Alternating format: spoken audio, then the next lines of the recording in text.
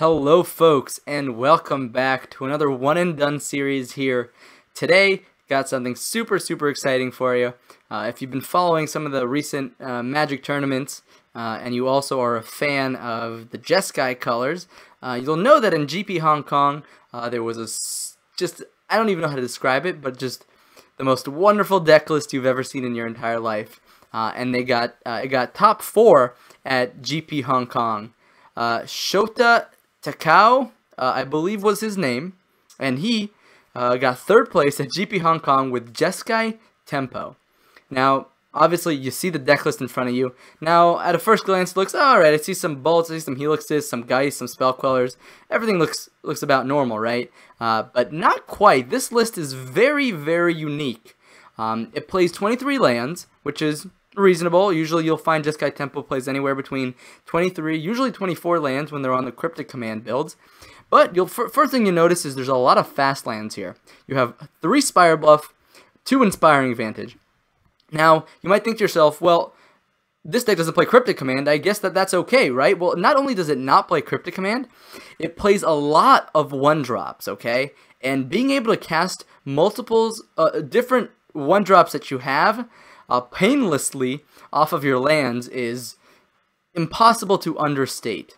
I've always been a fan of the fast lands. When I played Jeskai Nahiri and the fast lands first came out in Kaladesh, I played 4 in Jeskai Nahiri, and I top 8'd the SCG Classic in November of 2016 with it, and I was very amazed by the card. And that was a deck that was casting, a lot of 4-drops. It had like 4 Nahiris, like a Cryptic and Verdict or something like that. You know what I mean? That's like 6 4-drops. How can you play these fast lands, right? But here we have, let's start off at the top, right? 4 Path to Exile. It's nice to be able to cast your Path to Exiles, although those are usually cast a little bit later in the game, unless you're playing against a very aggressive deck. But it's nice to be able to cast those without taking any damage. You have obviously Opt, 3 Opt, just a cantrip to play off of your Spire Bluff Canals or whatever you got. Really good cantrip to pair with Snapcaster Mage because you can do it at instant speed, and for a tempo deck this is really important. Now we start seeing some weird things here. Spell Pierce, what, in the main deck? That is definitely not something you see very often, but that is what we have here. We have 2 Spell Pierce main deck. That's what Shota opted to do. Play 2 Spell Pierces in his main to pair with his 2 main deck Grim Lavamancers and his 3 main deck Figure of Destiny. I mean, what in the world? If you're not familiar with Figure of Destiny, it's basically a card you can kind of level up in a sense where for 1 red or a white, you can turn its base power and toughness to a 2/2, and then if you had done that, you can then pay 3 to make it a 4/4, and then if you had done that, you can pay 6 to make it an 8/8 with flying and first strike, which is obviously a pretty insane clock. So what that means is this card is, pretty good at almost every point of the game. It's either a 2/2 for 2, or it's a 4/4 for 4, or it's a, God, I'm counting them, or it's a 8/8 for 7, and I guess that's not quite true, right? You obviously have to pay the cost as you go. So that was a little off, right? It's a 4/4 for 5, and it's all right. Well, you can do the math yourself, right? My point is, Figure of Destiny always has something that it can turn into to try to be relevant for the game, whereas other 1-drops like Delver can get quickly outclassed and are not even guaranteed to flip in the late game, right? So that's one of the cool things about Figure of Destiny here that you won't see in any other list except Shota's. This is something that he has innovated as far as I'm aware, and this is a really sweet take on Jeskai Tempo.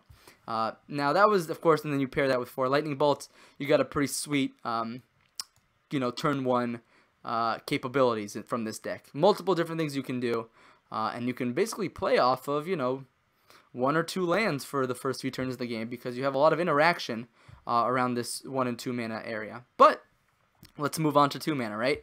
3 Lightning Helixes, just a fantastic burn spell that also gains you life, swings races, just destroys burn. Fantastic card. 4 Snapcaster Mage. Obviously, we've got quite a few instants and sorceries we want to flashback here, namely Path, Bolt, and Helix, but you also have Spell Pierce and Opt. And so Snapcaster Mage is pretty clear why he's in the deck. And then you also have 2 Mana Leak because I like Mana Leak because in these tempo style decks because you don't want the game to go very long. Obviously, if the game ends up going like 10 turns, Mana Leak is a pretty dead draw, but I would say that you're pretty unfavored at those points in the game anyways. Where you're mostly gaining your advantage from is the early game with Mana Leak. It's essentially a 2-mana counter spell.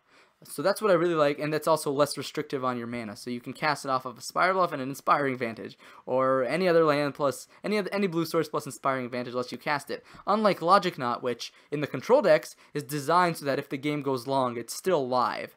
Whereas this deck doesn't want to go long. So the idea is here to capitalize on the early game and have more versatility in the early to mid game. Then in the 3-drop slot, if you're familiar with Jeskai Tempo, you'll know this is the core of Jeskai Tempo. 4 Spell Queller, 3 Geist of Saint Traft, just the core of these Jeskai Tempo builds. And then at the top, we have even more spicy stuff. Got 2 Gideon Allies in the card. It's a very sweet card to just slam if your opponent's just been answering you 1 for 1. Oh, kill your Figure of Destiny. Oh, I guess I Mana Leak you back. Oh, you bolted my Spell Queller. That's rough. Hey, let me just slam Gideon. Now answer a Planeswalker. So Gideon is this card that's very hard to interact with, doesn't die to bolt, and generates a lot of value. So really, really like the inclusion of Gideon here. And my favorite, got a 1-of Restoration Angel just sitting in the back here. Great card to blink your Snapcaster Mages.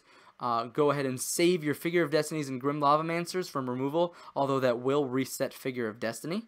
You can save your Spell Queller from removal, and you can save your Geist mid-combat. So there's a lot of good things going on here. You can even save your Gideon after you've +1'd him and your opponent Path to Exiles it. Nope. Restoration Angel saves the Gideon, and you still get to use his ability once you get back to your main phase. So a lot of cool things going on in this deck here. A lot of little neat interactions. While each card is not necessarily individually powerful, there's a lot of tempo synergy going on here to try to just beat your opponent out of the game. So I really like Shota's approach here. I think it's awesome. We have a sweet sideboard as well. We got couple Dispels, couple Negates, Click, and Disdainful Strokes. Those help you interact with combo and control and big mana. You got a Celestial Purge, helps you answer Blood Moons and Lilianas and Gurmag Anglers and all that good stuff. 2 Rest in Peace. Even though we got 4 Snapcaster Mages, this is one of those decks where just Snapcaster Mage might be good enough as a 2-1 Ambush Viper if you've already resolved Rest in Peace in that matchup. 2 Stony Silence, because just a great way to interact with Affinity and KCI and Tron and all those decks. And Anger of the Gods, because sometimes exiling your opponent's whole board is exactly what you need, even if you lose your Grim Lavamancer or Figure of Destiny in the way. Mostly because there's a lot of Bloodghast in the format right now. A lot of, what's the Phoenixes, the Flamewake Phoenixes from Hollow 1. Bridgevine is definitely a deck where you want to exile their threats. So definitely a lot of uses and applications for Anger of the Gods. Stormwrath Dragon, also super sweet inclusion, not one that you see normally, but the fact is that he's impervious to Path to Exile, impervious to Teferi downtick, means that he can be quite good and very hard for your opponent to kill once resolved. Got a Wear Tear here to just interact with any random artifact or enchantment that comes up your way. And then Izzet Staticaster deals with Lingering Souls, deals with Mana Dorks, deals with Bloodghasts, deal with a whole bunch of different things that you don't really want to deal with out of a deck like this. You don't necessarily want to sweep your opponent's board because you're developing your own board, right? So Izzet Staticaster can often be a one-sided sweeper against certain types of decks. Alright, so we just covered Jeskai Tempo, Shota's recent GP Top 4 list. I think it's a sweet, sweet deck. I'm very excited to try it out for this One and Done series. I think this is perfect because the One and Done series is designed to give these kind of breakthrough decks sometimes a chance. Not only decks that need to be developed or haven't been played, which this deck I would argue has not necessarily been developed or played. Obviously, you top for a GP, you're doing really well with it, but it's possible that this deck just needs to be developed more, and it could even be a stronger contender than it already is. But this is not a deck we've ever seen, so I think the One and Done series is a perfect way to showcase it because, first of all, I'm not a perfect pilot, so I'm probably going to make a mistake or two, and it's better to make, not be familiar with a deck for a single match rather than, 3 or 5 matches. At least that's my philosophy. I think that's going to end up to be slightly better for you guys to watch. So, let me know in the comments what you think about the deck, but stick around for the first match coming up in first and only match in this One and Done series coming up in just a moment. I will see you all soon. Okay, folks, welcome to today's One and Done series with Shota's recent GP top 4 Jeskai Tempo list. We won the die roll. Let's see what spice we got here. Oh yeah, we got that turn 1 Figure of Destiny. Don't mind if I do. We also got a pretty solid turn 3 here. So if we can make it there, that's going to be kind of nice. Hopefully, our Figure of Destiny doesn't add a bolt, and we could pump it up next turn to be a whatchamacallit, a 2-2. We can also keep up Path to Exile next turn if we need to, if it's the right matchup, or we can just, ooh, control. Oh, we're even going to curve out here. Don't mind if I curve out. Let's go ahead and power this big boy up here. And swing. If we can slam Geist and just dodge Terminus for a little bit, you gotta believe we're gonna be in a good spot. Start with an attack though.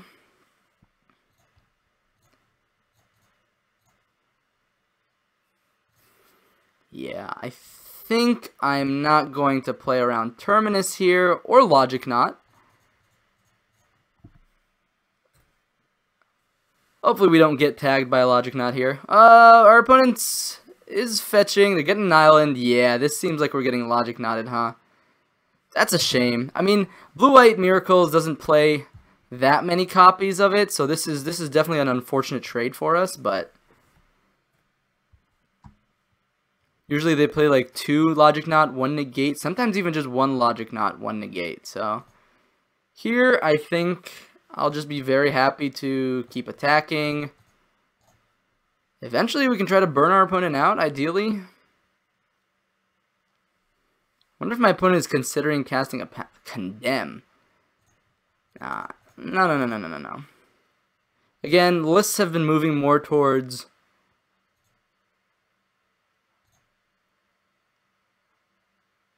oh gosh, do they have Path to Exile here too? Do they just have the perfect anti-aggro?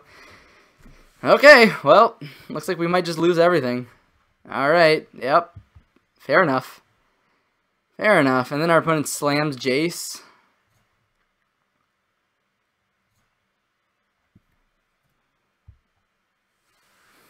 Condemn is still alive. Yep.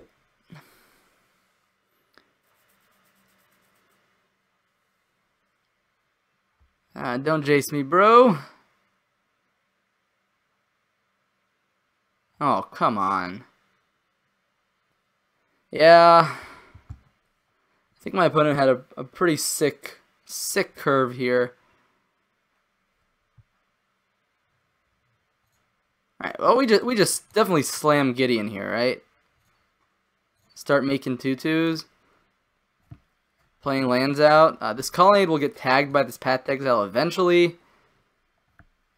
Alright, now they're going to brainstorm. Here comes Teferi. At least that's my guess. Yeah, they needed 2 1-mana removal spells to blow us out with the whole Spell Queller play. And they already burned through 1 of their Logic Knots, and they usually only play 2. So I didn't think it was that. I guess they still have 4 Path to Exiles in the deck, technically, because we saw Condemn. It's not like they used Path to Exile and then, like, condemned us. So maybe it was wrong to go for that. Maybe I should have just let it happen and called it a day. But it's weird because the Path to Exile actually helped us cast this Gideon. The question is, will this Gideon actually be worth it in the end? Alright, let's see what you got. Another Spell Queller wouldn't be such a horrible pickup. We could uptick Gideon and attack without, maybe with fear of getting double pathed, but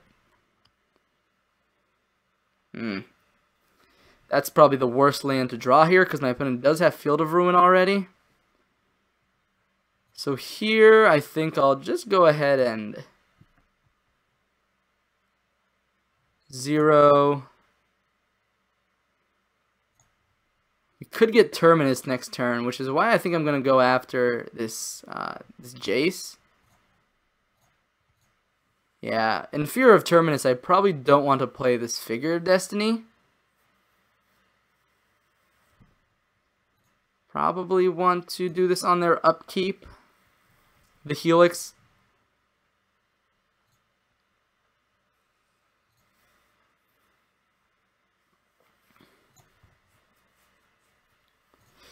Guess we play the island.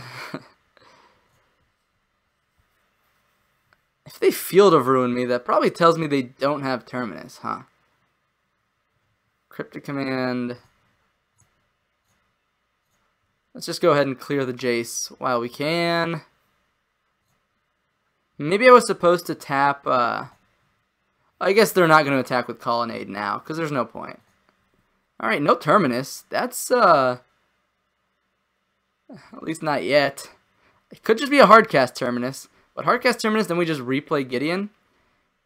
Can't possibly be that good. Now they could Field of Ruin me and then play another Jace. Also not the best in the face of 2 Knight allies. Alright, double white. Oh god, did they just have the negate? They have the negate for the Gideon on the comeback? I mean, I guess I'd try it.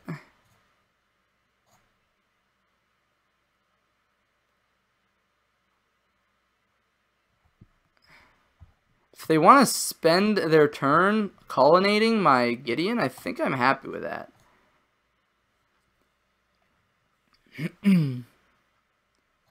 Opt in response to Figure of Destiny? That seems wrong. What if they hit Terminus?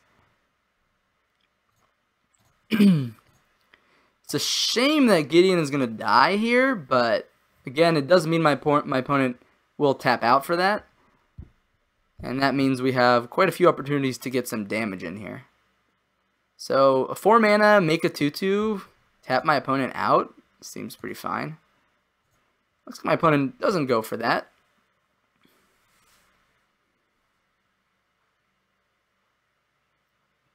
Teferi. Interesting. Interesting. So they're plussing.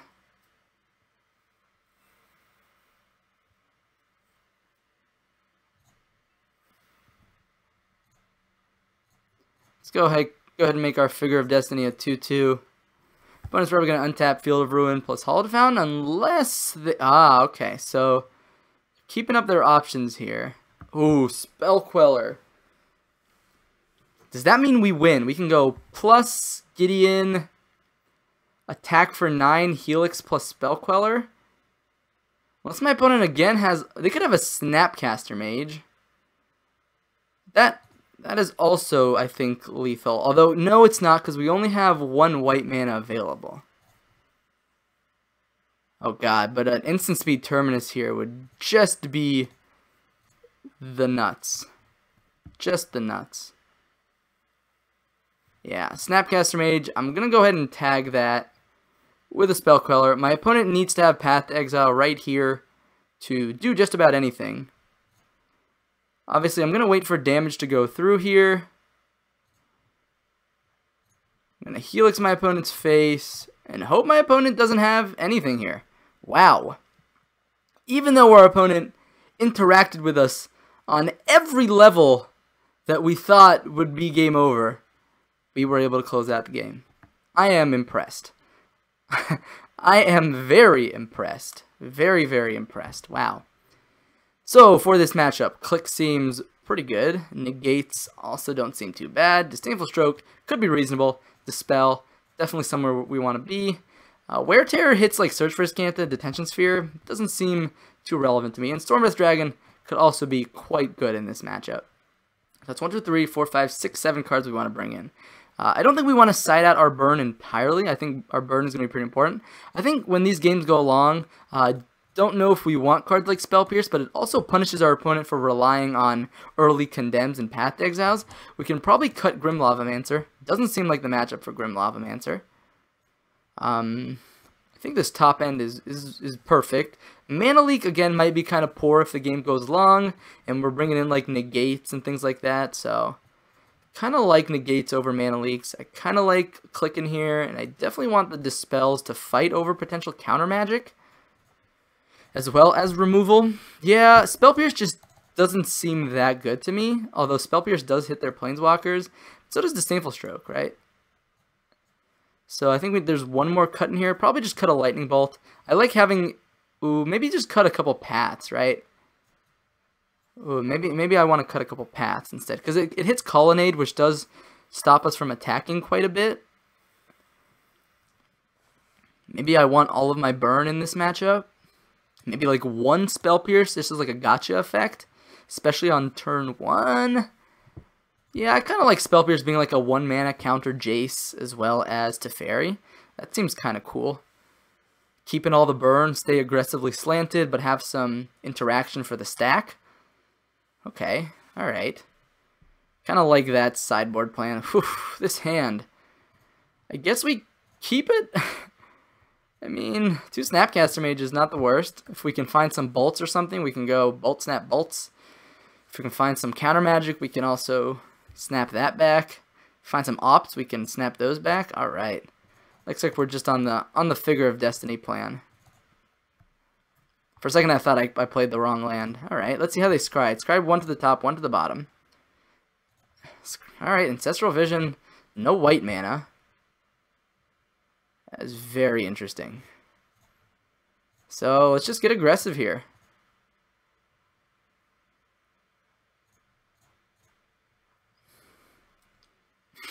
Play our army of 2-mana 2/2s that we can play over multiple turns. Kind of cool. So next turn it's only a 1-mana investment. We also found the Lightning Bolt for Bolt, Snap, Bolt. Doesn't seem too bad. Let's see if our opponent finds their white mana here. Maybe it's a Field of Ruin as their last. What are you doing, opponent? What are you doing?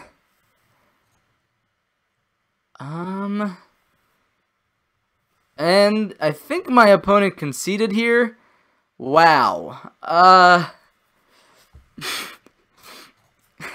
guess 2/2 beatdowns when your opponent is a mono blue control deck is not the worst. It turns out. I don't think that game highlighted the match very much. I also don't think that this is something that I'm not going to show you guys. So I think we still had a pretty good game 1 there to show. Sad that we didn't have a solid game 2 or potentially game 3 to see more this deck in action some more. But one thing I noticed, Figure of Destiny, pretty good Magic card, especially when your opponents are playing slow control decks, and you have the time to sink mana into it. But overall, really enjoyed this deck. That's going to be today's One and Done series. If you liked this video, let me know in the comments below. I will try to feature it again in the future, maybe for an Under the Microscope series, maybe for a friendly league, maybe for a competitive league, I don't know, but you guys let me know if this is a deck that you're interested in, you want to see it more. I think it's pretty darn sweet, and it's definitely on my radar for decks I might revisit in the future, and I will definitely consider revisiting it more if you guys like it. Similar to how I mentioned the blue-black control from the One and Done series last week. Or maybe it was 2 weeks ago at this point. Point is, that's a deck that is on my radar for playing sometime in the future.